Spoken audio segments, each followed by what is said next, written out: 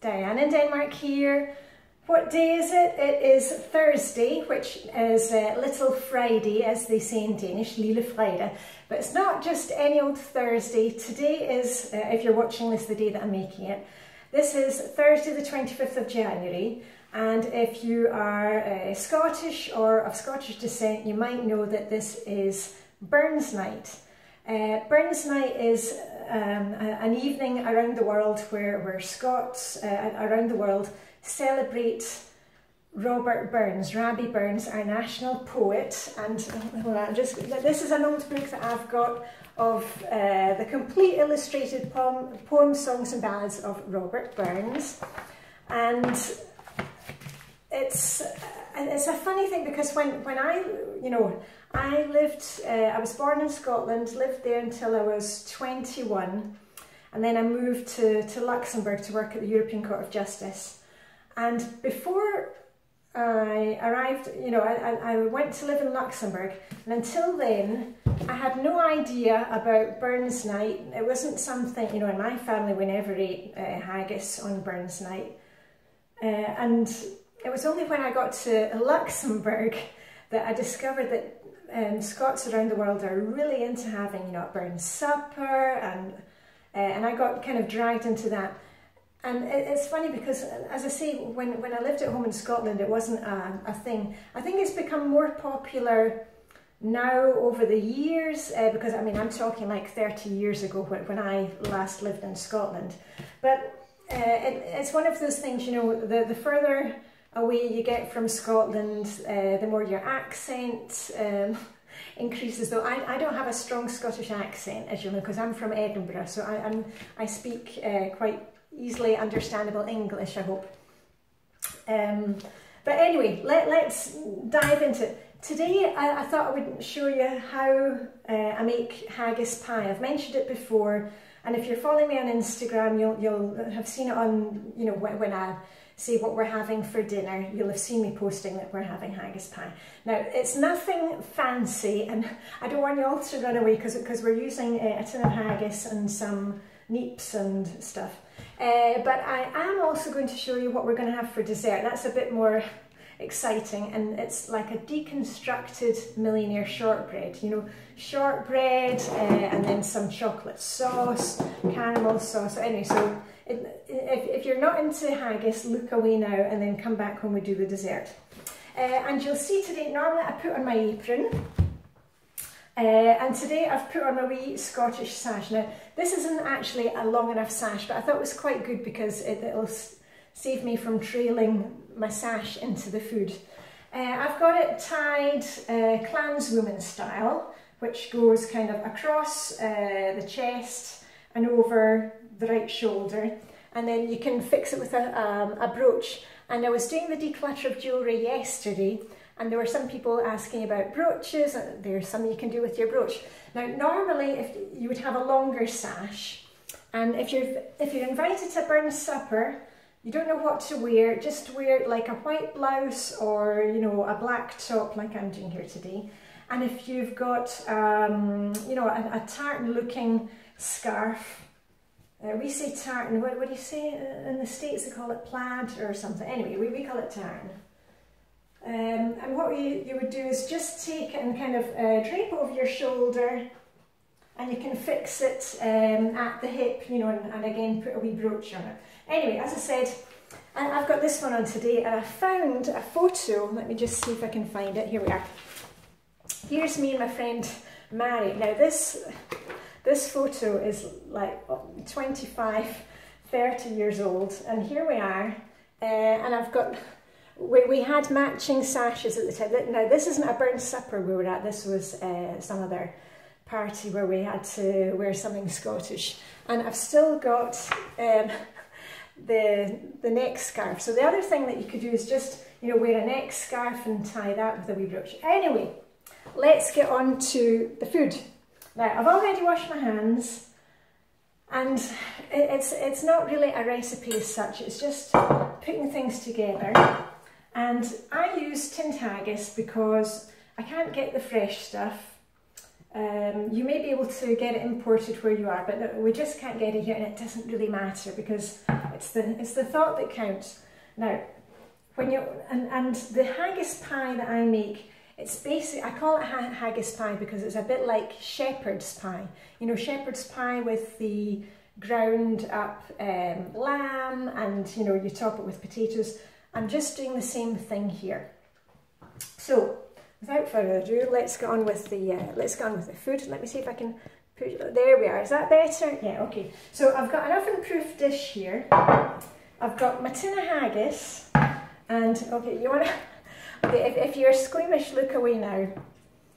Here we are. This is what it. Let me take a wee bit out so you can see. It's like, because it's a bit difficult to get out, and I feel really weird not wearing my pinny today. But anyway, let's go with the flow. Right, here we are.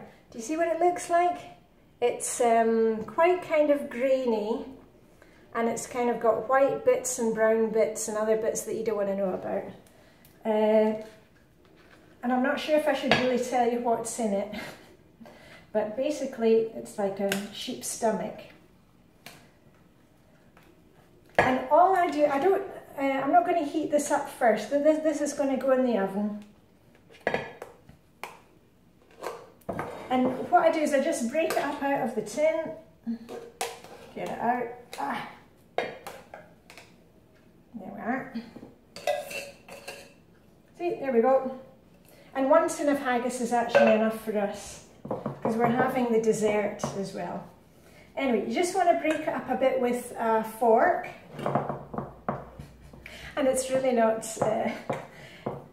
great to look at this, but you know, quite a lot of good food around the world does not look. I mean, if you saw on Instagram last night, we were having a medisterpulse, which also looks rather suspect, but tastes good. So there we are.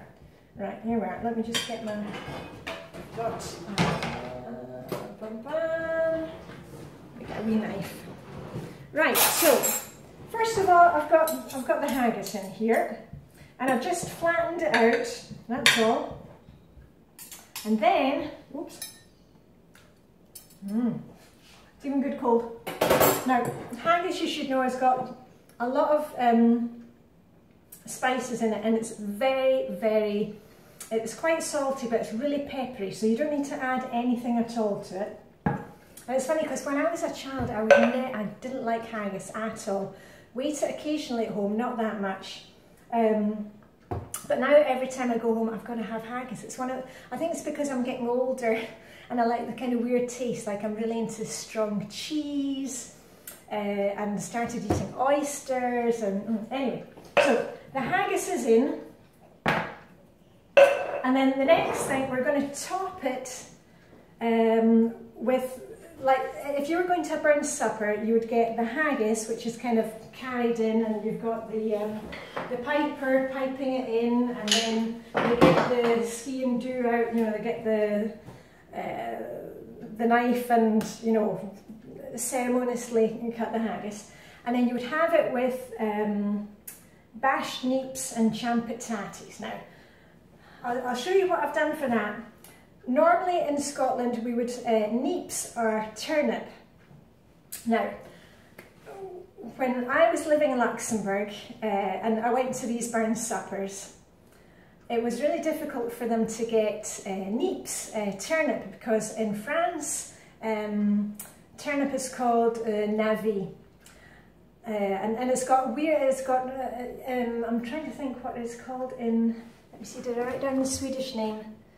In Danish it's called majero, and in Swedish it's called rova, German it's called rube, Italian is called la rapa, and it's a bit like rutabaga, I think, in American, and basically turnip, you know, in French-speaking countries and in most of Europe, it's something that you feed to animals. It's not something that people eat. You know, it's a really poor crop that is given to cattle to eat. But I managed to track down some, the closest I could get in the supermarket here is rutabaga. or rutabaga, I don't know how you pronounce it, or kohlrabi. Kohlrabi as it's called in Danish.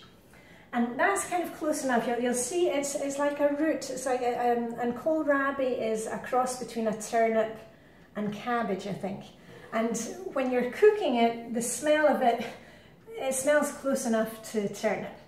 And it changes colour slightly. It kind of becomes a deeper yellow than this. So what I do is I took half the kohlrabi and half the carrots, and what I did was I peeled them, chopped them up a bit, and I've cooked them in water, a wee drop of water, and here it is now, and then I mashed it up a bit. Now you can see there, if I can just show you, can you see there's kind of, the yellow is the rutabaga or kohlrabi, and the orange is the carrot. Because the kohlrabi is a bit more of a bitter taste. Turnip is much sweeter, so that's why I mixed it with the carrot. So all I did with that was I cooked it just in a little water, let it go soft, and then I used my potato masher. Just a wee bit of salt, and it's really nice and sweet. And that's going to be the next layer on our pie. So let me get that on. And when you're cooking kohlrabi, it does smell like turnip. I mean, it takes me back to living back home with Mum and Dad. Because my daughter said this morning, because I was doing this just after she had her breakfast, and she was like, "Mum, what's that smell?" And yeah, it's the turnipy stuff. Right. Anyway, yeah, that's good. Anyway. Get that out of the way. So I'm just layering my mix on top. And remember, this is not at all to be fancy, because there is nothing fancy, you know, about a burnt supper. Right, here we are. Right, you see? So pop that on top, and I'm doing it in this dish, this glass dish, so you can see the layer. So you've got the haggis. And then you've got I've done carrots and kohlrabi. If you can get turnip, great, or swede, as you call it in England, and if you're living in England, but swede is also slightly different from turnip. Anyway, and then the last part of our pie, our haggis pie, I did the same with some potatoes. I just boiled the potatoes in water, and then I've mashed them and put quite a lot of butter in them, and a wee drop salt and pepper. I haven't put much pepper in the mashed potatoes, because really it doesn't need it. There's so much pepper in the haggis. And I'll just do a wee bit more salt, because I love my salt and pepper that light up and make sound of Star Wars fighters. There we are. Okay, that's enough of that. And when I make mashed potato, I don't take the skins off. You know, my dad, he couldn't stand having skin on potatoes, and he would sit and peel the potatoes, and he never really got onto the fact that, you know, there's a lot of goodness in the potato skins. He just didn't like having potato skins. So, and we've always only had skin on the potatoes, you know, because, well, I can't be bothered with all that peeling, and the potato skins are good for you. And when we went on a holiday, this is me and my husband and the kids, we went on this kind of bed and breakfast thing in Moon.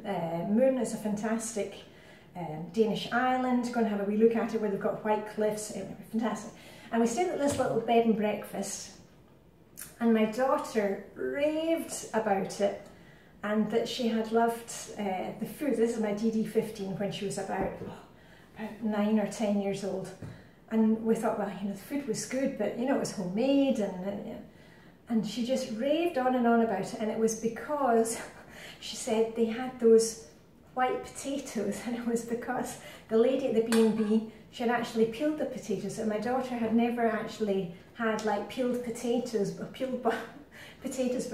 So occasionally now I'll actually take the time and peel some potatoes, and she thinks that's a real luxury. anyway, back to the haggis pie. Right, so I've got my potato mash here. I'll tell you, it's definitely not pretty this, but you know what, it's really good. And it's an easy thing to make.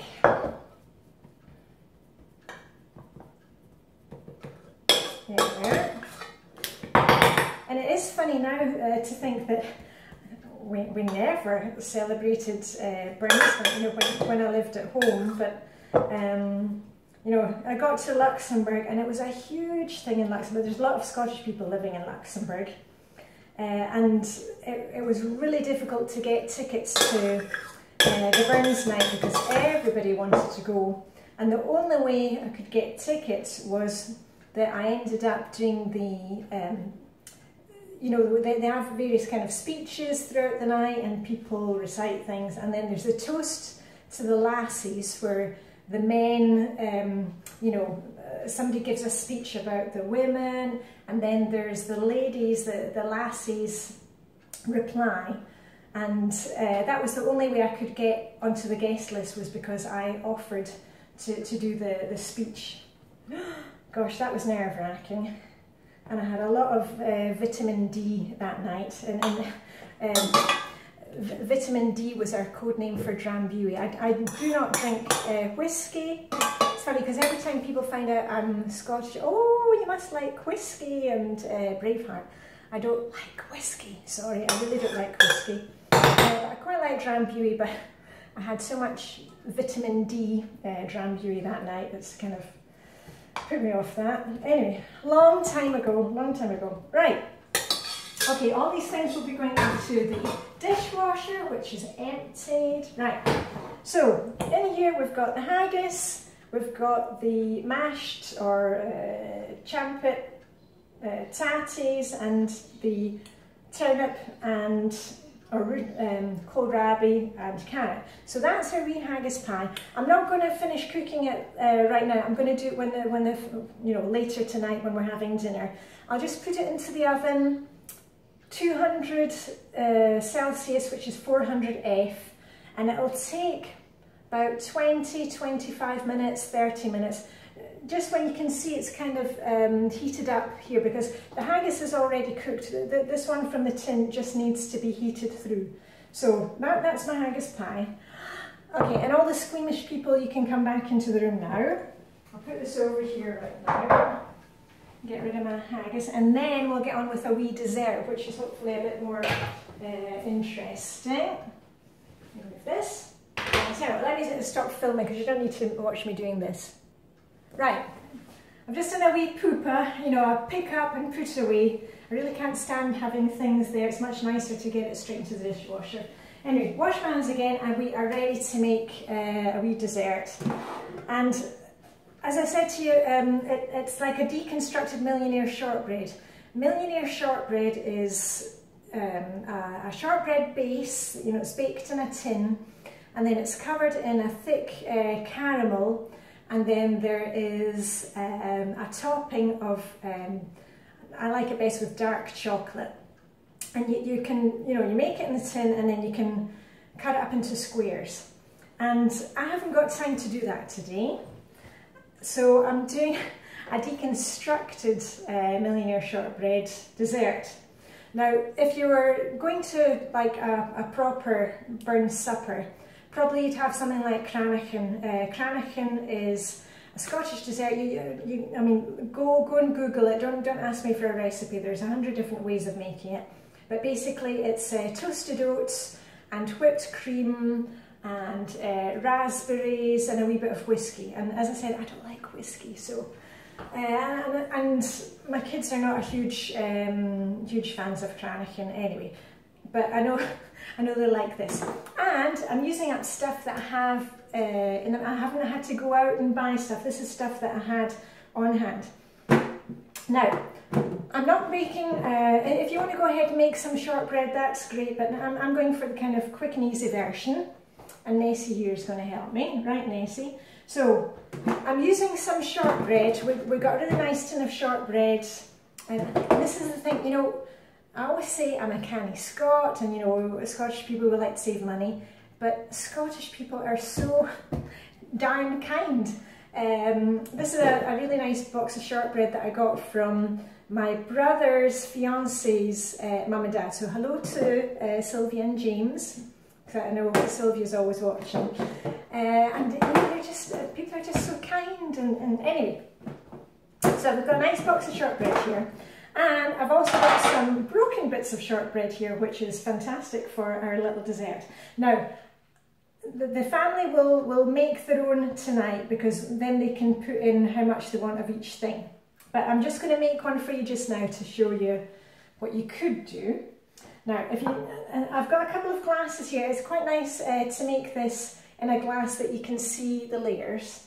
And if you've got, I mean, these are brandy glasses that we never drink brandy, and we got them when we got married. These are from Holmegård, yeah, Holmegård.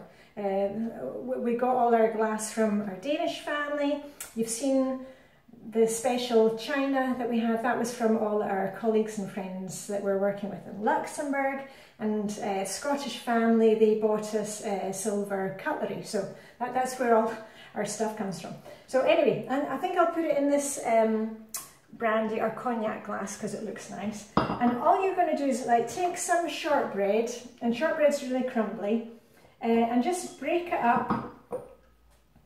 I won't do too much because I'm going to eat this one right now.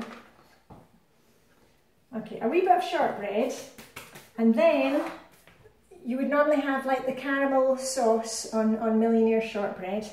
And here in our local Swedish supermarket, you know, we've got a summer house in Sweden, a weekend cabin that we use a lot.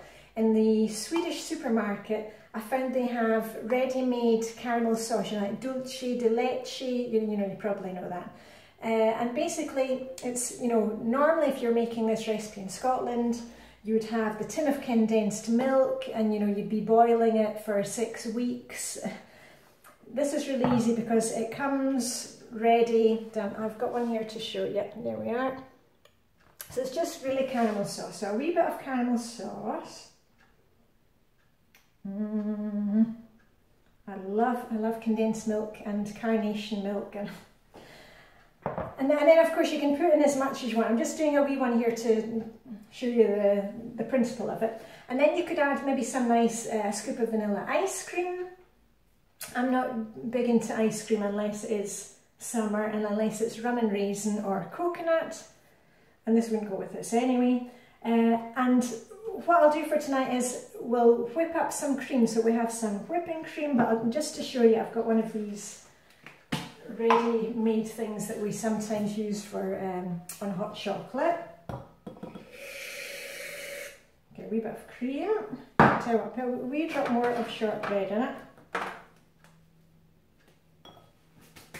And a wee bit more caramel sauce. Get it out. And then the best part, some chocolate sauce. Now you could serve it hot as if you were doing like une dame blanche, if you know what that is. And all I've done with this is I like dark chocolate. I've taken equal quantities of dark chocolate and equal quantity of, you know, pouring cream, and a wee knob of butter, and I've just melted it so it's kind of runny consistency. And then you put the chocolate on the top. Oh, how good does that look? Yummy.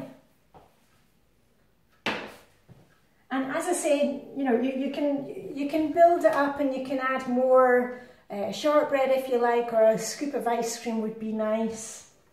But you can have a wee look in there, right? And I'm, of course, here we are.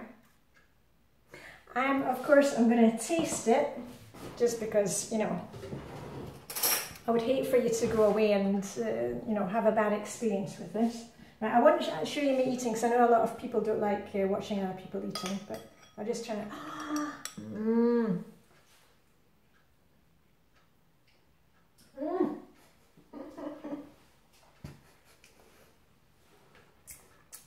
I really... Hold on, I haven't got the shortbread yet.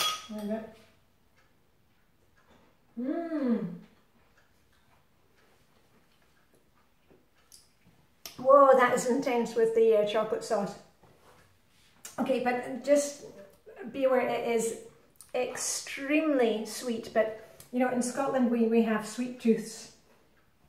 I mean, you've got shortbread, which is made of butter, sugar and flour, and then you've got the caramel, which is just basically milk, sugar, and then the chocolate sauce and the cream. But oh, anyway, I won't eat any more and waste your time. You know, I hate wasting your time with these videos. Anyway, I hope I gave you some inspiration if you're going to do a wee bit of Burns night tonight. And when you sit down for your dinner, even if you're not having haggis pie or deconstructed Millionaire Shortbread dessert, you could maybe say the Selkirk Grace. Now, Selkirk Grace is just like, you know, saying you know, a wee prayer before you start eating. A lot of people think it's Robert Burns. I'm not sure it's actually Robert Burns, but it's attributed to Robert Burns. But anyway, I'll say it to you in Scots and then I'll translate. Okay. Some he meet and canna eat, and some wad eat that want it. But we he meet and we can eat, say let the Lord be thanked. And that means some people have food and they can't eat it, and some people want to have food but can't. But we have food and we can eat, so let's praise the Lord. Anyway, that's it for me. Diane in Denmark on Burns night, 25th of January. That's all for me and Nessie. All that's left to say is live long and prosper. Lang may your lum reek, you know, may your chimney be forever blowing out smoke. And I'll see you very soon. Okay, bye for now.